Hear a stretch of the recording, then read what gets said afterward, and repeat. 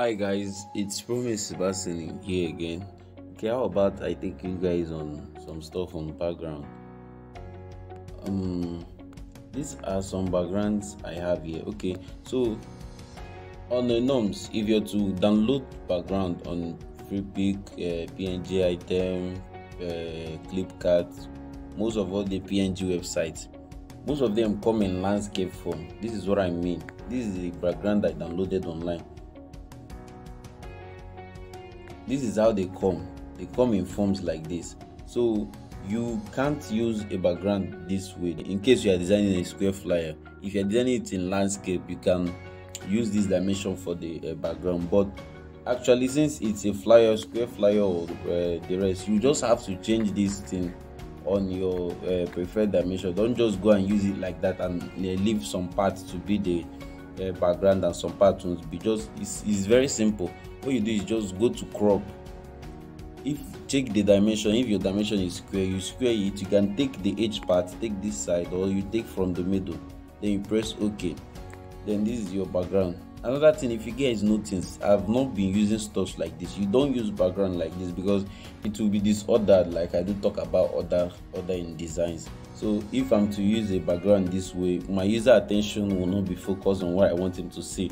First of all, he will now be looking at the background, how creative the background is, and that is not what I want my users or viewers, their attentions to focus on. So in case you want to use a background, and backgrounds like this, you can simply, there are a lot of magics I do to my background. Most of the times I just erase the color of the background, erase it, then you reduce the opacity. Always reduce the opacity of backgrounds. Even 20, you can just leave the opacity to 20. It's better this way. The idea is just to make it not just look plain. That is the idea of background, is just to make your design not look plain. Unless it's an image, or you want to add an image that is representing what you are designing, or that is themed to what you are designing, that is when the image might be visible. But if it's background like this, creative background like this, to just abstract background like this, just make your design creative, you don't need to make it visible. 20 opacity is okay. You can even use 15, so that it's just, the idea is just to make it not to be plain. So you change the dimension and keep and reduce the opacity very well. Okay, so this is it. Then this is for this. Then this one, in case you need all these, just don't worry, I will put it in my drive, so you can go there and get them. In case you don't have any, I will put it in my drive and put the link in the description button so you can get any. So this is a rumpled image background. If I'm to use this thing on a design, I can't even use it this color because this color is not appealing. This gray part of color that is not white, it looks old. So if I'm to use this on my design, first of all, look at what I won't even reduce the opacity. First of all, change the dimension, or else you are designing a landscape flyer, or you shape divided the flyer. Like, since it's shape divided, this part, some part is going to cover up this part that not, but since it didn't shape divide, just change the dimension in crop here. Just change it to square dimension. You can take from edge here, or from air, or you take from the middle, and you are good. Relative position, and this is it. So for me, I don't use this like this. The gray color of this now doesn't even look modern. So if you reduce the opacity, you will still not get something nice. You see what I'm getting? So that is why there are a lot of manipulations I do to my background to make them suit. Simple. Look at what you do. Just remove the gray color. Just press this remove opacity. You will see what happened here. You see, it's now looking whitish. What do you observe? Then you press your OK. Then reduce the opacity now to get something better.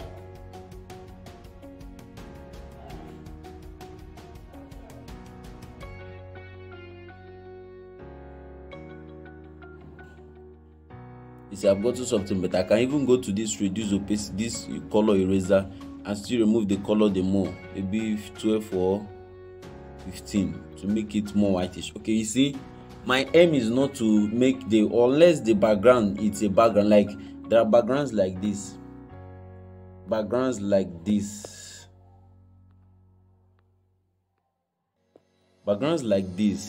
you can just reduce the opacity a little because they don't have much distractions on them.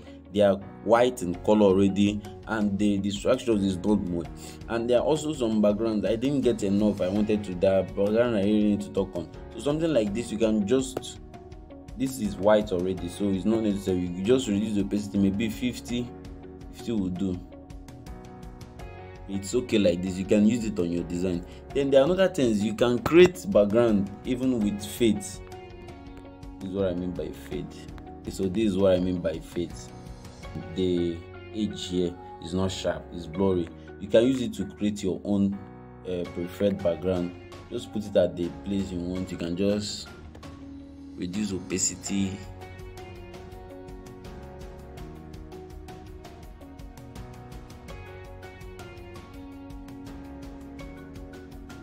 Or you can even use the square type.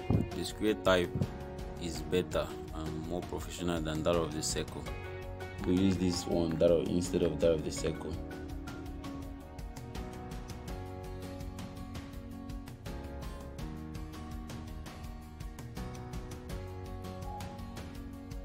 Since it's at the bottom here, if there are no elements here for you to use, you can still reduce more.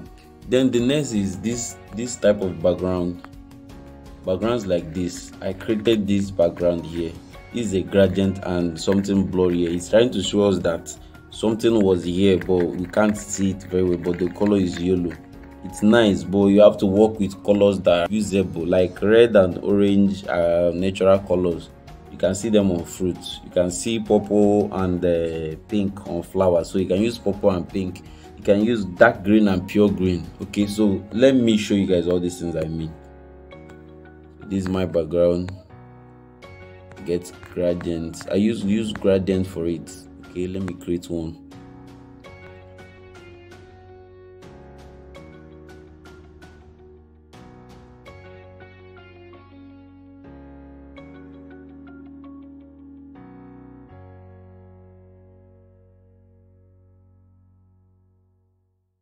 Getting there. Okay, so this is a red gradient. You can just get your shadow.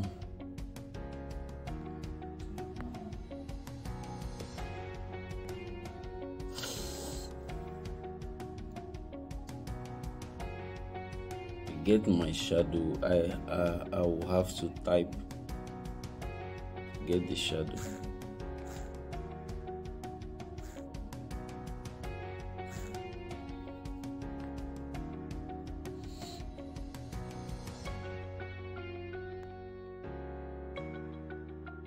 So this is a shadow, and just place it here. Change the color.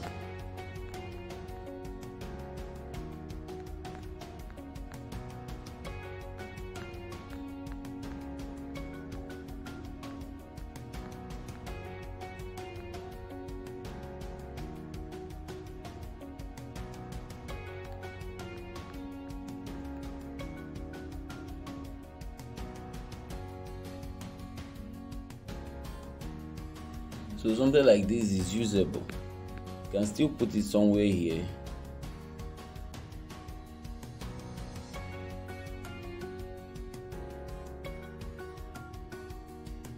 Then let's try purple and pink.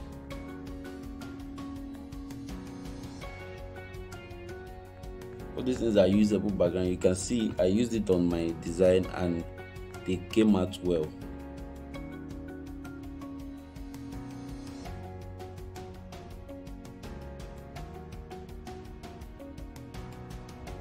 Gotten the purple and I change this guy's color to pink. I don't have any meaningful pink here, so I will use this light pink.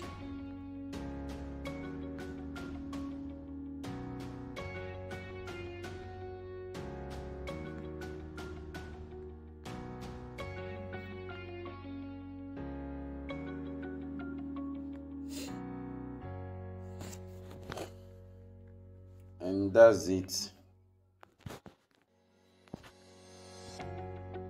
My this thing is now looking okay. You can see it. I tried it out in this design. and it looks awesome. So this is it. You can try it on your design and your next project. So thanks for watching, and if you've not subscribed to my channel, do so, and practice most of these things. If you don't practice them, you still forget them. That's the key. Okay, have a great day.